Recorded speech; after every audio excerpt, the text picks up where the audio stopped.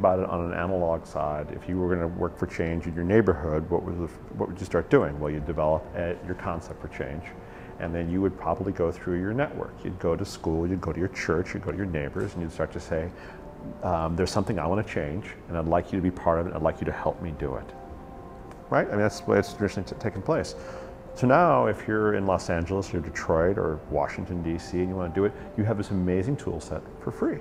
You can use MySpace, you can use Facebook, and you can ask people on both levels, both the analog human network and the digital network, and say, I'd like you to help me work for change. And we can aggregate here, we can talk here, we can converse, we can organize here, and this is how it can happen, and we can grow numbers. And I'd like you to ask 10 of your friends to be part of this as well, because we're building a movement around this change, whatever that change may be.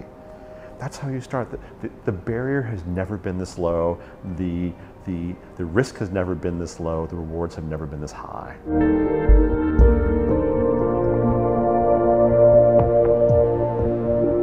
First of all, the student is now a participant and is no longer simply a receptor. And they're able to actively engage in what they're studying. To digital tools, and if we look at, we expand this idea of digital tools to not just the tool itself, but to certainly the internet.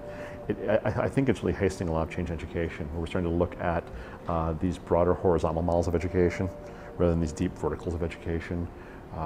I think that it is, and there's a lot of people who are working in this territory as well, opening up the possibility of learning, kind of like looking at the discrepancies of have and have not for educational opportunities or access to education, and providing a greater flattening, to borrow Tom Friedman's term, of access to education.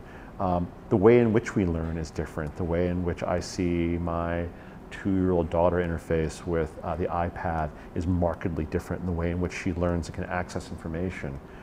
It's no longer, it's very empowering in that the individual now can seek information on their own accord and assemble their own views, their own positions. It's no longer something you have to wait to have drop down to you. You can, and it as a participatory platform as well. We look at Wikipedia as something where it is group sourced. And now it provides a primary source of education for so many kids and adults alike. So I think that, it's such a huge question. I feel like, wow, there's so much to talk about in the way it changes. It's just a fundamental shift, and the shift is almost so big.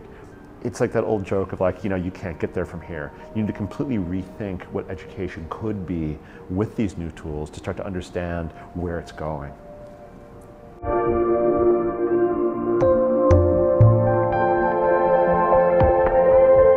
Well, that's something that everyone's asking right now. Is there too much media? Is there too much information? Is there saturation? And people aren't opting out of it. People are trying to find solutions to how to best curate. That's part of the contemporary zeitgeist right now, right?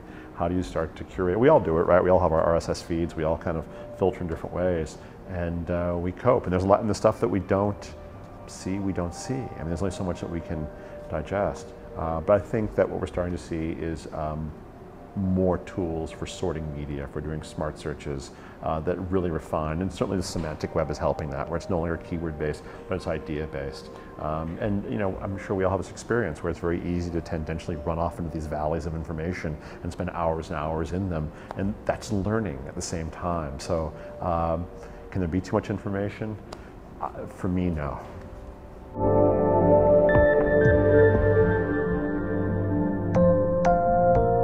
I think that we're still in the infancy of seeing the way in which social media can work for real positive social change. There's been a tremendous amount written about this. The cost to organize, the cost to aggregate is zero now, and that used to be the real barrier to any kind of organization, was that they could only grow to a certain size before they required basically more capital in order to reach that next level, because of the sheer cost of communication and management.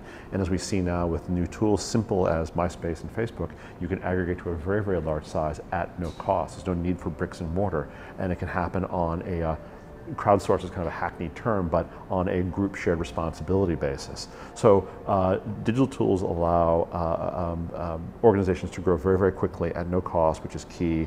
B, it also allows multiple people, anybody who wants to message into that system, to message in that system and contribute and take ownership.